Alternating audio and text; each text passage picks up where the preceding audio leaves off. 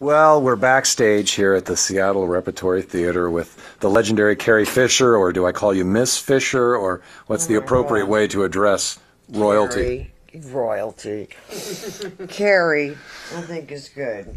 Carrie Fisher is here in Seattle through May 3rd, doing her one-woman show at the Seattle Rep called Wishful Drinking, which is a live adaptation of a tell-all book you wrote. Actually, the show came first, and then the memoir came out of the show, and then I added it would have been about 60 or 70 pages if it was just from the show, but there were too many things that were visual.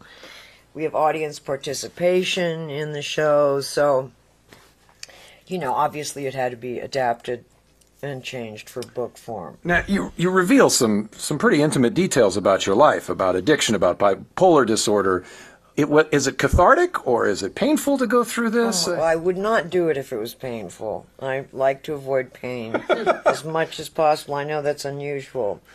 No, actually, there's a saying that I heard once, which is you're only as sick as your secrets. So given that, I'm very well. At that time you were playing Princess Leia, were you messed up at that point? Not on the first one. Maybe a couple of times I know I got drunk at George Lucas's birthday party on the first one. But I wasn't, I was 19 at that point, so I wasn't really, but on the second one and some of the third one a little bit. I could. Yeah, and so that is the question. You look at your resume here. When you're working, but yeah, how do you juggle it? Well, badly, actually, ultimately. But that was really in the beginning, and so, I didn't really do, I didn't make myself altered during the work. At that time, I was able to keep it more separate, but as I went along, there were times when I did not, and so that did not bode well. Are there chunks of your life that are a big haze?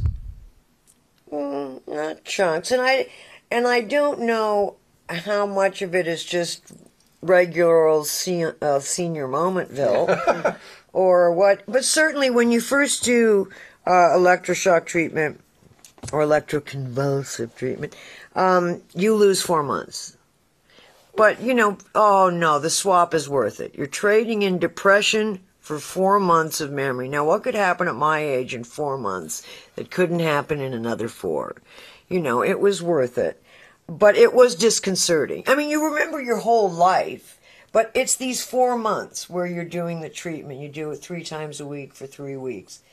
And so if you meet someone during that time period, you will not remember them.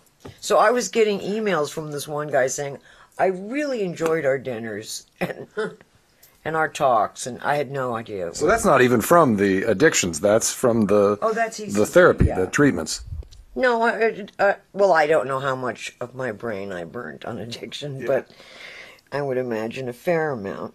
But no, that is not from that. You say in your book that you, and in your show, I believe, the expression that you're the daughter of Hollywood inbreeding. If you could have it differently, would you prefer to have not been born to Hollywood legends? No, there's no real way to answer that question. I mean, every family's a secret language, right? So I don't know that.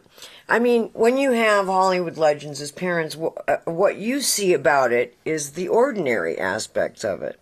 You called the embassy? The embassy was your house? Yeah, and that was absurd. Why do you call it the embassy? It was a gigantic, very modern, very cold house. It was all marble, and all the couches had very puffed up pillows, so you didn't want to mess it up.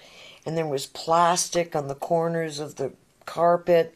So there was really only a few rooms where you felt, you could actually mess it up a little bit. So it was a ridiculous place. All right, we're hanging out here with Carrie Fisher. Some routine, more obvious questions. Where is the golden bikini? I have it hidden somewhere in the theater. No, I assume George has it. It's not like I said. That's not in your possession. Can you imagine? Why would I have it, though?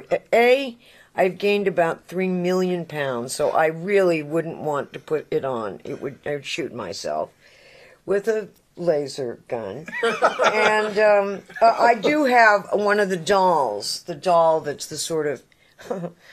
I saw it when I was at one of those comic book conventions, which, like I say in the show, yeah, I go to when I'm lonely. And we found this doll that was in the metal bikini that was on a turnstile. And when it got to a certain place on the turnstile, you could actually see up my dress to my anatomically correct, though shaved, galaxy. That's the way we would have imagined you, I think. You know, when I saw it, I called George and said, you know, because George actually owns my likeness, which means every time I look in the mirror, I have to send him a couple of bucks. So, I mean, he then, he sent me, as to compensate, actually the Star Wars Christmas special, which is one of the most heinous things you've ever seen in your life. Hilariously bad. A television show? It came out right when the movie came out, and I guess this was when they certainly didn't anticipate the film would be this big of a deal. So they had a pre-existing deal for us to do this television show. It is appalling. And not necessarily funny appalling, but bits of it are funny appalling. So he gave me that. And you're involved in the Christmas special. I sing some... And it's all about the Wookiee Life Day or something. It is just vomitous. Then he also sent me a special order of the doll with the galaxies. And on this one, you can take the top off and see my your business, all your business. All the business is available from top to bottom. By the way, the Comic-Con, the comic book convention was this weekend in Seattle. Oh, was it? So I bet you if you'd have been walking the streets, you would have blown some youngster's mind. I'm glad you finished that sentence.